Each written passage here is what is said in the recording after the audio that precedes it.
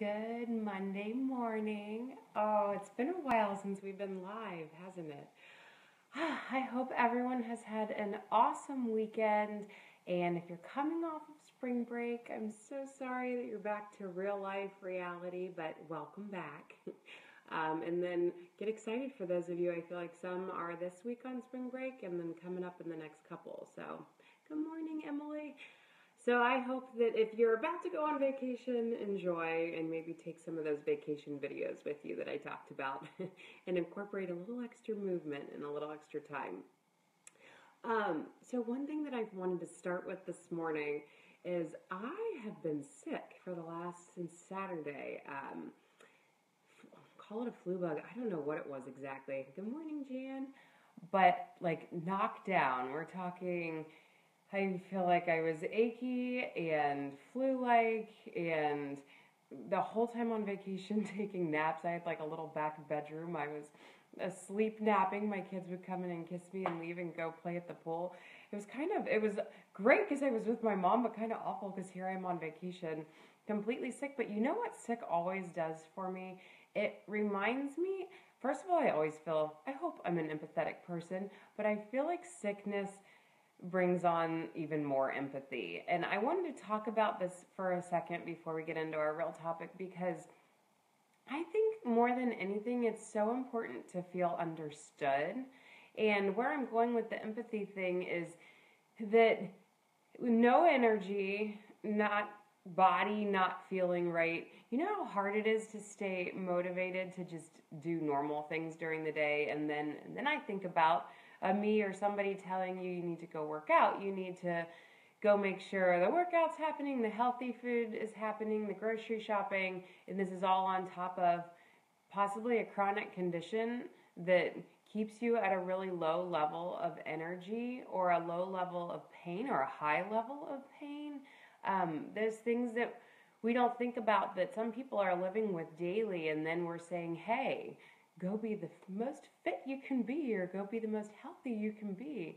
Good morning, Jan. Good morning, Taryn.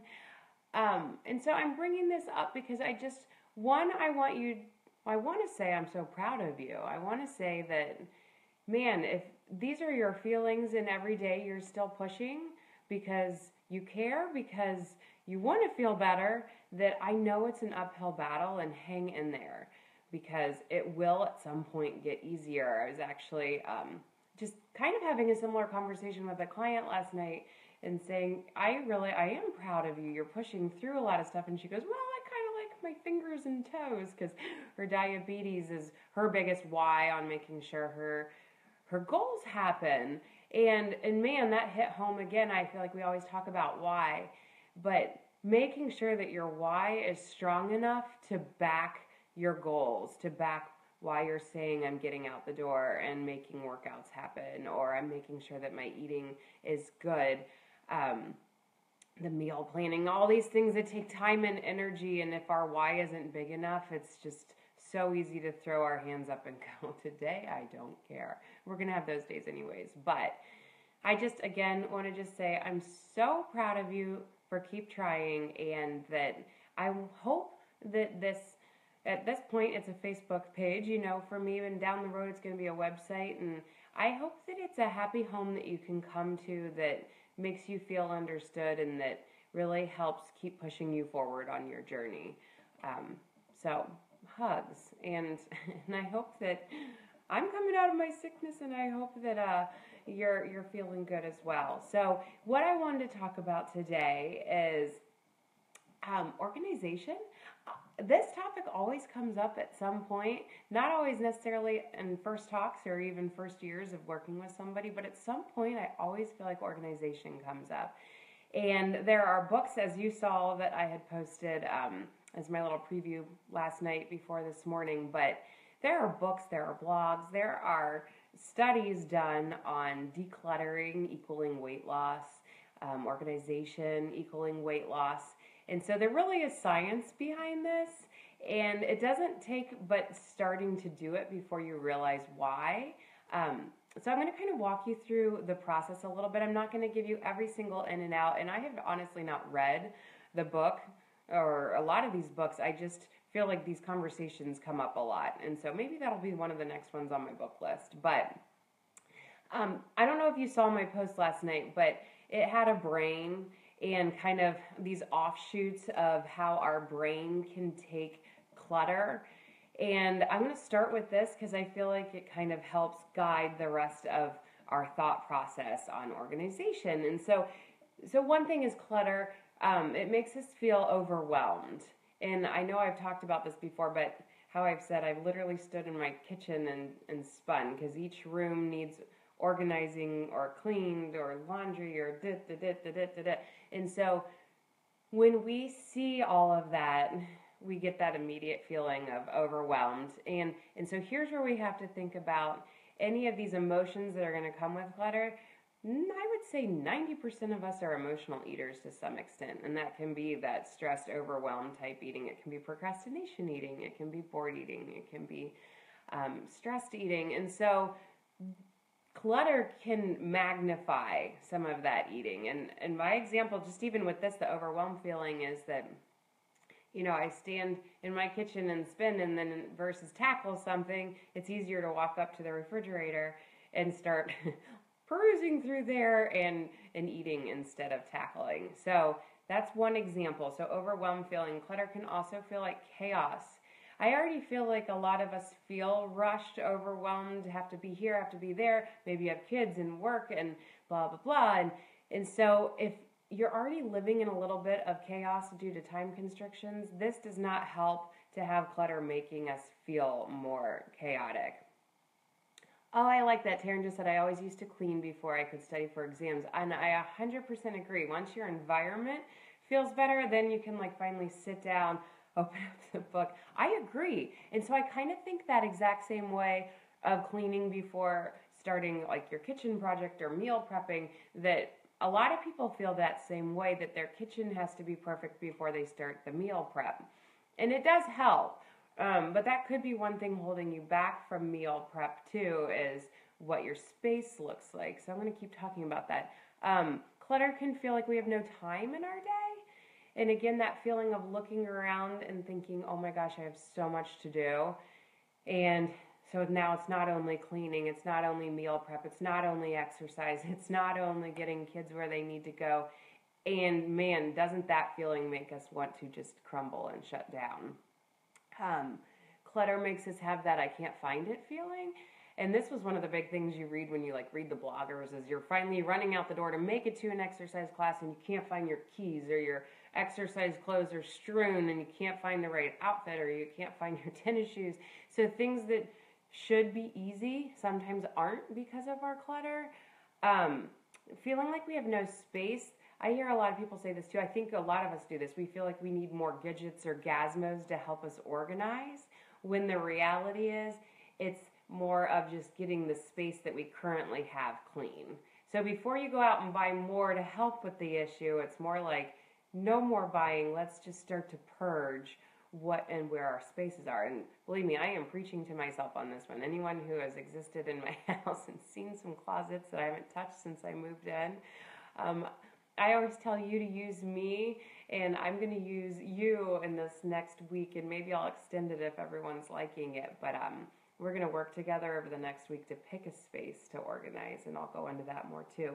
And then lastly, clutter can really lead to frustration, because we might just be frustrated that we can't get any one given component really flowing, and it might be because we've got some of that clutter barrier going on. Okay, so kind of taking this, we immediately think of environment and space that needs decluttered, but let's first talk about clutter, organization. I'm going to kind of use this word interchangeably, but organize your time first. I really feel like if we can look at a day, and before the day or before the week starts, and just have a decent idea of what needs to happen. Because once we know what needs to happen, then we can start to figure out where in the week that it might fit. This is actually an exercise I do with a lot of my clients, is we write down like ultimate goals, but then sometimes we're plugging it on a calendar going, this is where it technically could happen. It's not put on the calendar to say it must happen. It's just because then at least if we see it, there's a better chance of it happening. And it's okay if it doesn't happen. But again, so kind of think through your week. You might be writing it on your phone calendar, you might be writing it on a real calendar, or you might just be jotting notes off on a scrap piece of paper for yourself. But kind of like ultimately, what do you want done? Where can you see it being done? So once we organize our time, then we can start to schedule things that are of high importance for us. So that means, man, if the workouts aren't happening, it's probably because you're not scheduling it into your week. You have to treat it like an appointment time, because we're not going to skip out on a doctor's appointment, right? And your body deserves that movement time.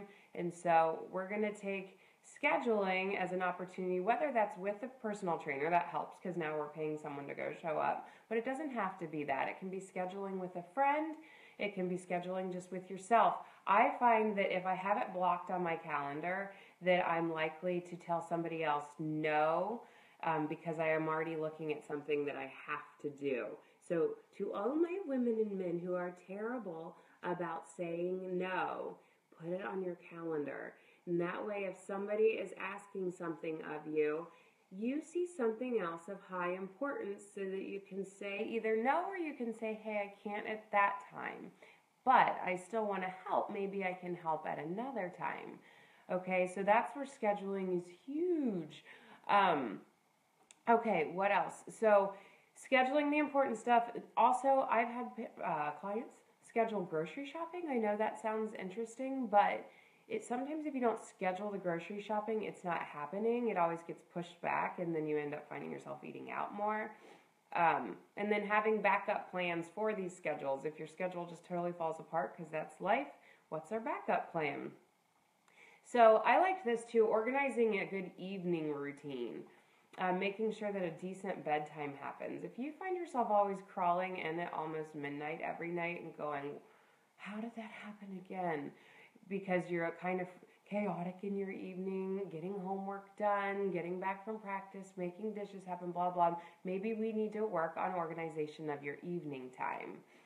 And then talking about organization of your environment.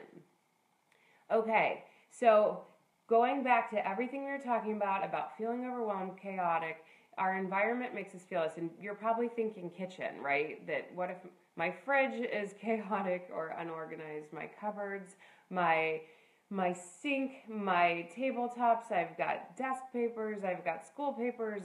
So yes, so kitchen I think is a huge tackle zone, but it doesn't have to be just kitchen. It could, for some people, be garage. It can be bedroom. It can be laundry room. It can be anywhere. And I'm telling you this because it's not the correlation between the clutter existing in your food areas or your exercise areas.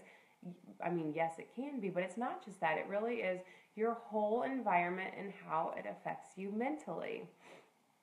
And so when you look at, and I'm going to take kitchen as an example. If you feel like your kitchen is stagnating you, if there is nothing motivating about your kitchen, this is going to be your first area I want you to tackle. And I don't want you to feel like it needs to be your whole kitchen. It can be one little area. It can be start with your fridge. It could be start with your cupboard. It can just be start with a little work area. If you feel like you are a papers person and the papers kind of stack up in your kitchen, where's another area we can start to push that off so we always have countertop space to do the meal prep. And so I'm not going to dig too much into specific areas because I think as I'm talking about this, everybody probably has that one area. And you might not physically have it. Some of my cleanest of clean, tidiest of tidy people, that's not their area. It's not the clutter of your space. It's more maybe the clutter of your time.